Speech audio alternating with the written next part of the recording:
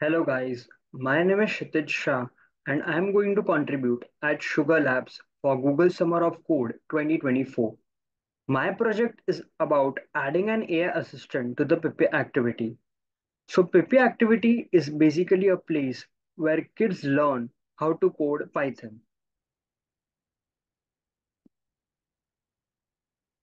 These are the topics on which I am going to discuss about in this presentation. This would describe my entire project for GSoC 2024 at Sugar Labs.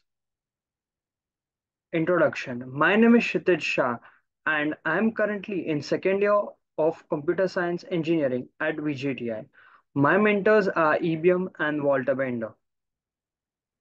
Now talking about the project, that is adding an AI assistant to the PP activity. It mainly works in four steps. Four stages are there for this project. First stage includes building an AI assistant. AI assistant would be generating code for kids and open source developers. These AI models are large language models. Second phase is deploying those large language models on some containerization websites like Docker and Docker Hub. Third would be enhancing the UI of the Pippy activity where this AI assistant is going to be deployed. And last and one of the most crucial phase of this entire project is integration. In this part, we would be integrating the large language model with the UI of the Pippy AI assistant. Now talking about the AI assistant, it would be mainly performing four tasks. First would be generating Python code for kids along with the examples. Second, it would be helping new or developers to the Sugar understand Pygame library and also help them with the GTK basics. Last but not the least, it would also be performing the task of correcting codes of the kids. For implementing this AI assistant, I have tried many models which are open source. Some of them have been listed here. Gemini and Gamma have been developed by Google, and these are quite good and lightweight models. GPT-2 model had been tried by me a long back. However, the accuracy were not appropriate. Hence, I have discarded them from my list.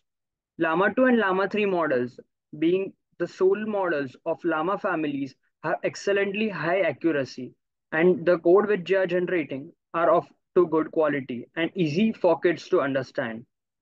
Code Llama. Code Llama is a special model made by Meta. It actually is made for the purpose of generating code for software developers.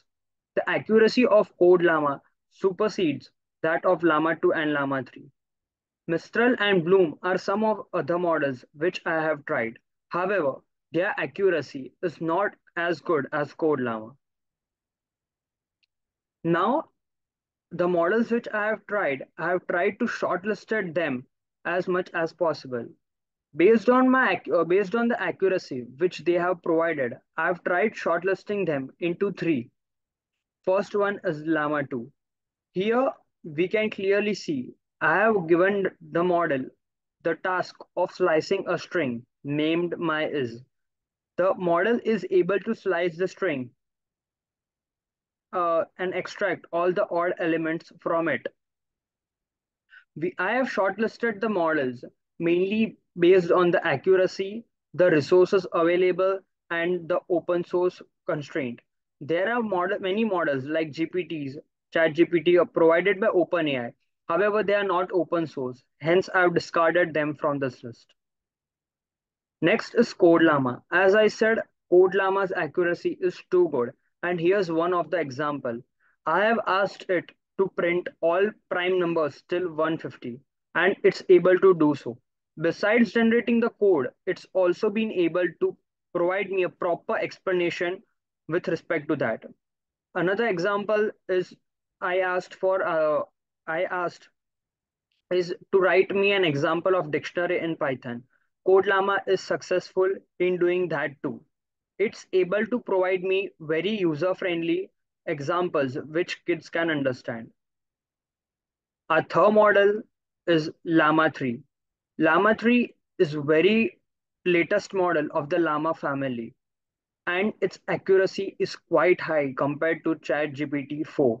It has passed several good models in testing metrics. Hence, I prefer Llama 3 as well as Code Llama for our project.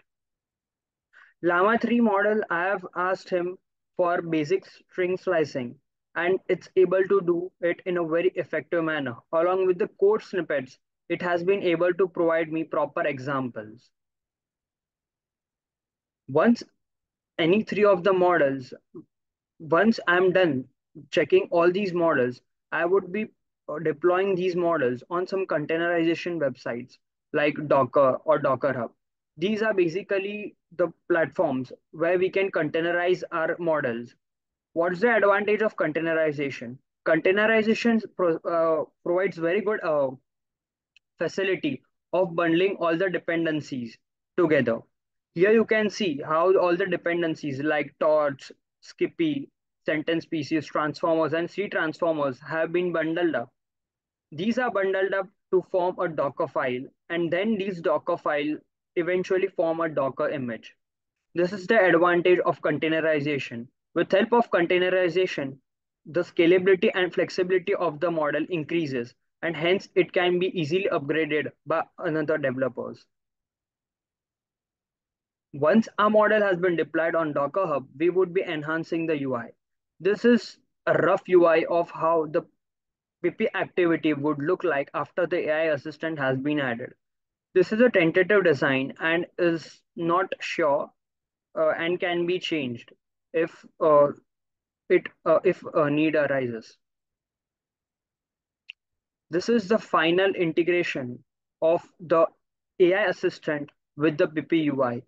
This would be the rough architecture of how the Docker image of our large language model would be integrated with the UI of the PP activity. Conclusion. With this, our project would come to an end, and a fully fledged AI assistant would have been integrated with the Pepe activity, helping both the kids and the developers to have a better experience at Sugar. For the future scope, we can try improving the accuracy of a large language model, hence generate better code for kids and developers. With time, better and better models are coming in the market.